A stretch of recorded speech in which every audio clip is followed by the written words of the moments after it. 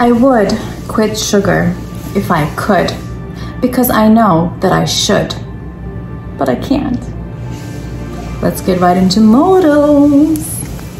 Hello guys, I'm Celine Sonolaikan. I'm an adjunct instructor of language education and a twice published author with 2 more sequels on the way, which I'm currently working on. My aim with my channel is to help intermediate level students improve their English, as well as teachers to improve their teaching strategies and using various English terminology that helps them in the classroom. So if you like my channel, please give it a big thumbs up. Please subscribe to my channel and hit that little bell button. It will help me tremendously. Okay, so another request I got for a video was on modals, because they're very confusing, and I'm aware, because one modal could have multiple definitions, just like many words in English where one word has multiple meanings. Same with modals. For example, can and could. Could is the past tense of can. For example, past tense of can. For example, I could play the piano when I was younger, but now I can't. You see, it's right there, the piano. Now I'm trying to teach my daughter. I actually was able to play. I could play when I was younger, but now I can't. I'm trying to learn again. Okay, but that's another story. So can is your ability or your capability right now, and could is what you could do, what you were able to do when you were younger or previously, etc. Okay, so that is the main definition of could, the past tense of can.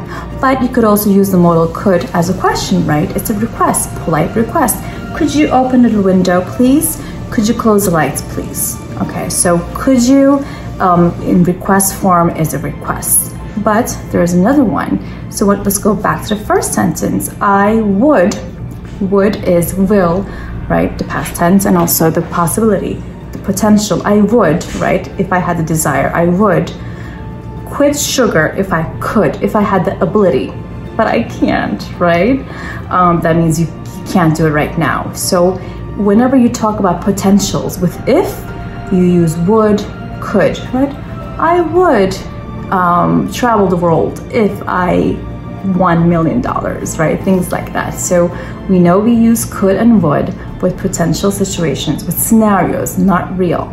Okay, so we use modals like that as well. So could is used in those 3 ways, and can is always the ability. Then comes may, which is also, so can you, or can I, or may I? Actually, we can't say may you. You can only say may I. So when a child goes to the bathroom, or needs to go to the bathroom and asks his or her teacher, usually the question is, can I go to the bathroom, or can I go to the restroom? But the teacher usually tends to correct the student as may I, right? So may I go to the bathroom? Yes, you may. Or even if a student asks, can I go to the bathroom? The teacher usually here in the United States answers with, yes, you may. So may is permission, like may I? Yes, you may. But you never ask may you, right? So may is used with permission. Can is always ability. There's actually a joke that students used to do for me when I used to ask, can I go to the bathroom? They ask, I don't know, can you? Ha ha, like can you physically have the ability to go to the bathroom? That was a joke, because can is always ability and may is permission. The second one is they would say, oh, you eat turkey, gobble gobble. Whatever, so enough childhood language learning trauma. So can is ability, may is request, and also permission.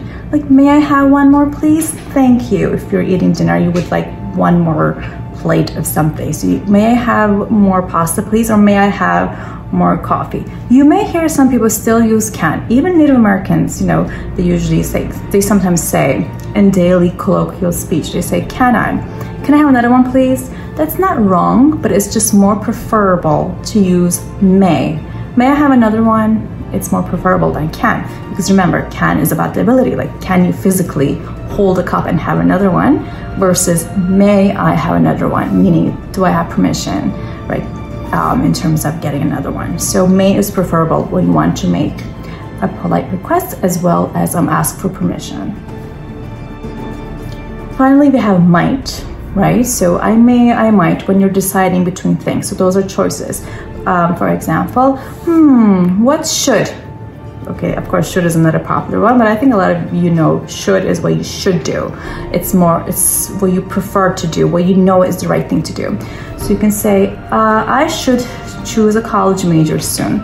I might choose philosophy, or I might choose, I don't know, business. Okay, so might is making a decision between two majors. But you know that you should choose a major. This is for the college students. Usually by your sophomore year, you should choose sort of a major. So you can also use may in this regard. See, may has that second definition. I may choose business, or I might choose marketing, whatever. So may, might, you can use it when you're using it for decision making.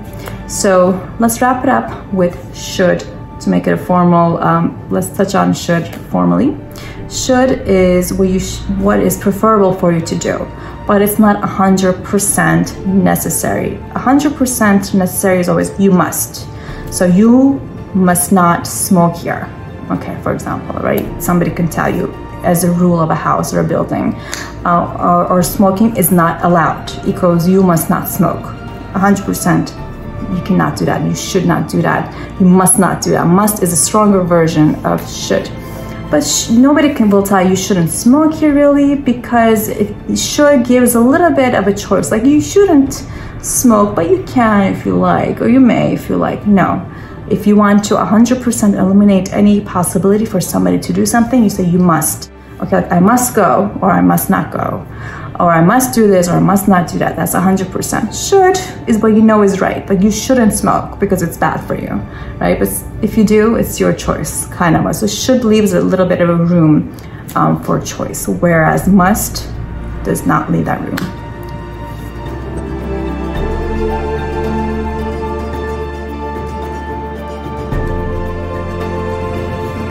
Okay guys, I would discuss more modals if I could.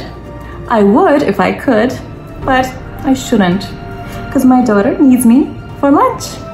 Say, let's eat lunch. Let's eat lunch.